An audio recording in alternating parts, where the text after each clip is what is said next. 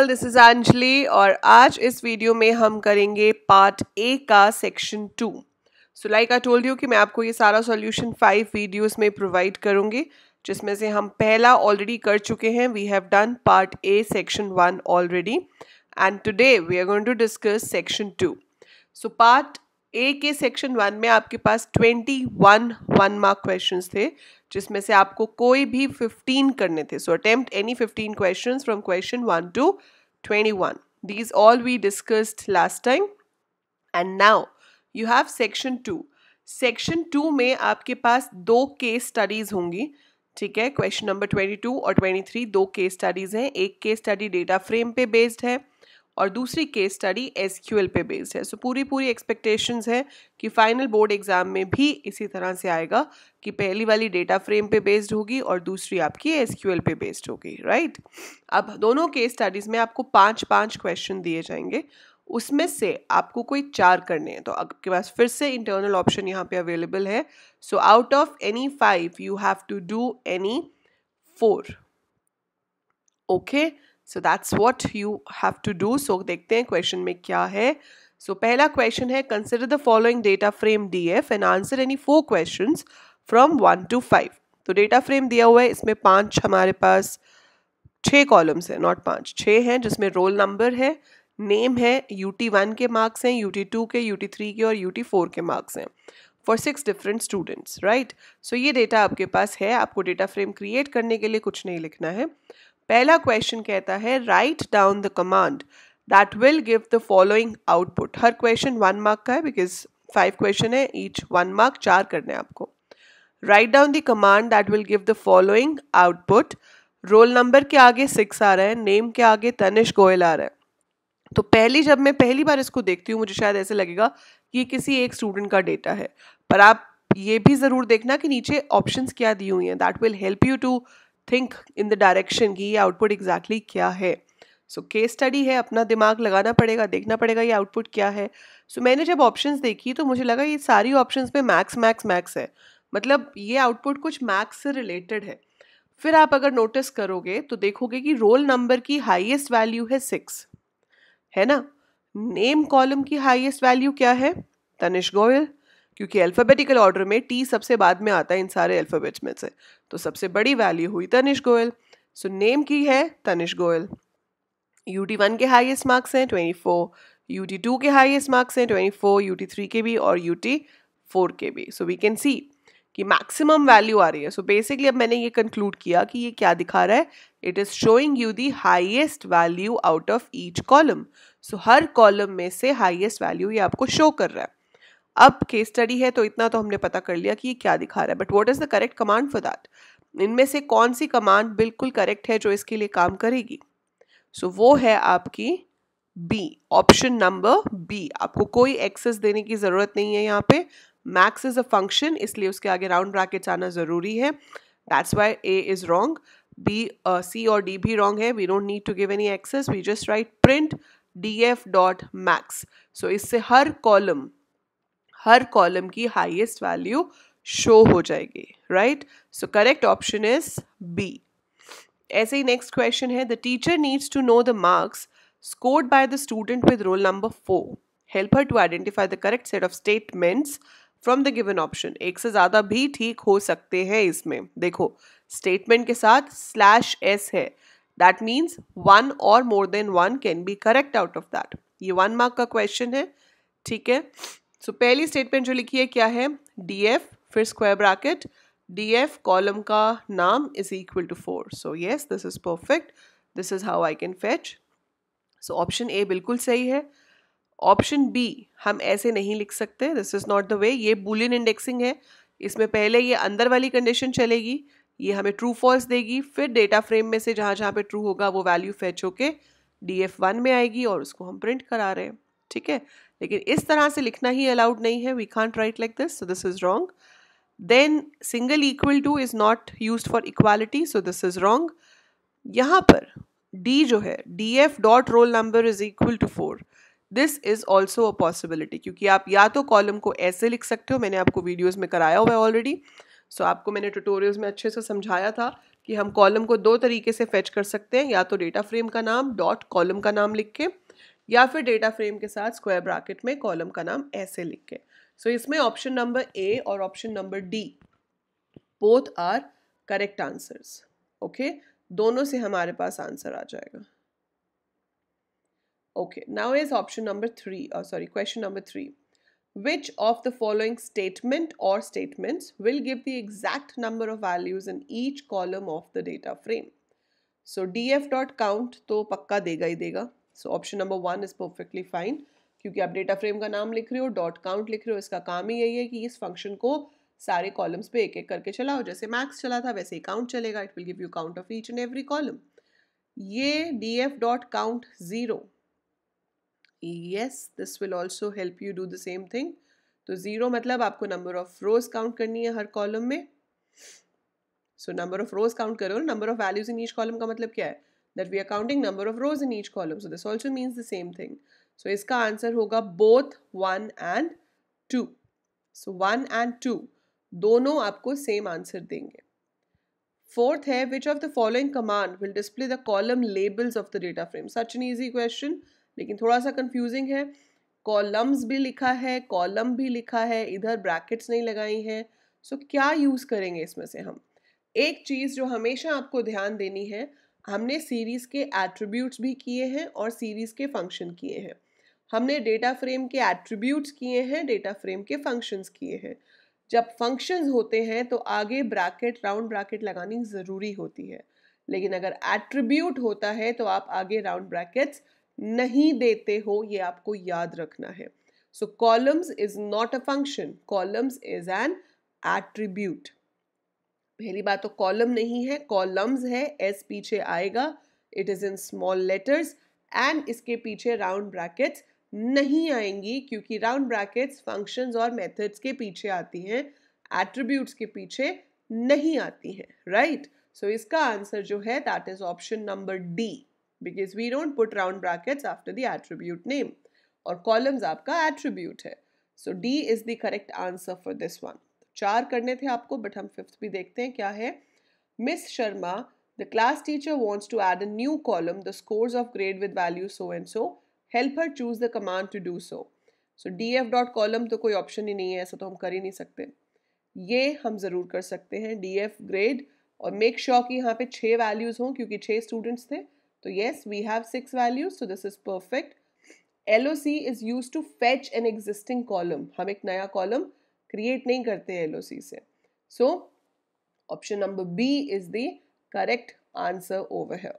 सो ये करने के लिए आपको डेटा फ्रेम के सारे फंक्शंस, डेटा फ्रेम के ऊपर जो बेसिक ऑपरेशंस होते हैं, उन सब की अच्छे से नॉलेज होनी चाहिए, तभी आप ये केस स्टडी के सारे आंसर्स प्रॉपर्ली कर पाओगे, राइट? सो मुश्किल नहीं है, बस एक बार प्रैक्टिस करने की ज़रूरत है।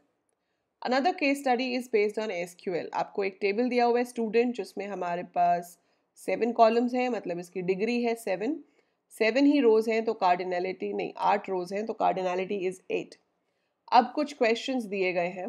पहला है, select the command that will give the output as आनंद, चेतन, गीत, प्रीति।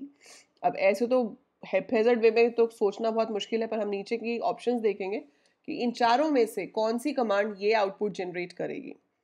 अब select name from student where class is equal to 11th and class is equal to 12th। And का मतलब है कि दोनों कंडीशंस ट्रू होनी चाहिए। क्या ये पॉसिबल है कि एक स्टूडेंट 11th में भी हो एंड 12th में भी हो? That is not possible. सो इस क्वेरी का रिजल्ट तो आएगा नल, कुछ भी नहीं होगा। कोई भी स्टूडेंट के लिए क्लास की वैल्यू या तो 11th हो सकती है या 12th हो सकती है, दोनों नहीं हो सकते ना। So this is wrong. Second है, select name from student where not class is equal to 11th and class is equal to 10th। So not की प्रायोरिटी पहले होती है, तो इसका मतलब ये हुआ कि क्लास 11th नहीं है बट क्लास 12th है। सो क्लास 11th नहीं है, सो ये है क्लास 11th, तो ये तो आएगा नहीं। और हमारे पास आनंद is one of the names, तो दैट मीन्स ये भी आंसर नहीं है। Then select name from student where city is equal to Agra और city is equal to Mumbai. So city या तो आगरा हो या मुंबई हो, ठीक है। सिटी इज आगरा, आनंद है, ठीक है, आनंद आ जाएगा। फिर है मुंबई, चेतन आ जाएगा, फाइन। फिर है आगरा, गीत आ जाएगा, ग्रेट। फिर है मुंबई, प्रीति आ जाएगा, सही। उसके बाद दिल्ली, दिल्ली मॉस्को है, वो नहीं आएंगे। तो थर्ड जो क्वेरी है उसका आंसर बिल्कुल ये आ रहा है जो उन्होंने लिखा हुआ है। सो आप एक एक करके क्वेरीज देखोगे एंड यू विल सी कि किसका आंसर सेम आता है। बट अगर आप फोर्थ क्वेरी भी देखो, select name from student where city in Agra comma Mumbai, so this will also generate the same result. So option number 3 and option number 4 दोनों का आउटपुट सेम आएगा, क्योंकि दोनों का मतलब एक ही है कि सिटी या तो आगरा हो या मुंबई हो। इन भी यही कहता है कि सिटी या तो आगरा से मैच करे या मुंबई से, so it will show. So option number 3 and 4 both are the correct answers in this. तो इसमें हम चूज करेंगे B, both 3 and 4। So option number B, that is both 3 and 4 is your correct answer. What will be the output of the following command? Select star from student where gender is equal to F, order by marks. So star का मतलब है एक तो कि पहले आपके पास सातों के सातों कॉलम्स होने चाहिए, जहां पर भी एक कॉलम मिसिंग हुआ वो तो आउटपुट में हो ही नहीं सकता। सो मतलब सी और डी तो ऑप्शन में है ही नहीं, सी और डी को तो सीधे ही हटा देते हैं, क्योंकि सिलेक्ट स्टार है तो ए और बी ही हो सकता है। अब है where gender is equal to F, ठीक है, इसमें भी सारे जेंडर एफ है, इसमें भी एफ है। Then comes order by marks, मतलब मार्क्स के अकॉर्डिंगली आपका डेटा सॉर्टेड होना चाहिए। It should be in increasing order as per the marks. So you can see the marks है, क्या ये इंक्रीजिंग ऑर्डर में है इंक्रीजिंग ऑर्डर में नहीं है। सो ये इंक्रीजिंग ऑर्डर में है, so clearly answer is option number B. ठीक है, ये बहुत इजी होता है एसक्यूएल। सो एसक्यूएल बहुत स्कोरिंग है। मैं हमेशा सभी आईपी के स्टूडेंट्स को, अभी से नहीं, जब जावा था, जब वीबी था, तब से बोलती हूँ कि एसक्यूएल अपनी इतनी स्ट्रांग करो कि जो 25 मार्क्स का आपको एसक्यूएल आएगा ना, उसमें तो आपका आधा नंबर भी कहीं नहीं कटना चाहिए। This is so easy and so scoring. Then Prachi has given the following command to obtain the highest marks. Select max marks from student where group by class. So this is wrong. So where के साथ ऐसे group by हम नहीं लगाते हैं, but she is not getting the desired result. Help her by writing the correct command. So उसको highest marks निकालने हैं, ठीक है। So पहली command तो obviously गलत है यहाँ पे। Class comma maximum marks from student group by marks. Group by भी मार्क्स पे ही करोगे, मैक्सिमम भी मार्क्स ही निकाल रहे हो, तो ये भी गलत है। Then group by class from student, query ठीक है लेकिन इसमें ग्रुप बाय पहले लगाया है, ग्रुप बाय पहले नहीं आता, पहले आता है फ्रॉम स्टूडेंट, उसके बाद आता है ग्रुप बाय क्लास। तो option number D is the correct answer. It has to be select class comma max marks from student group by class. Option number D इसका सही आंसर होगा।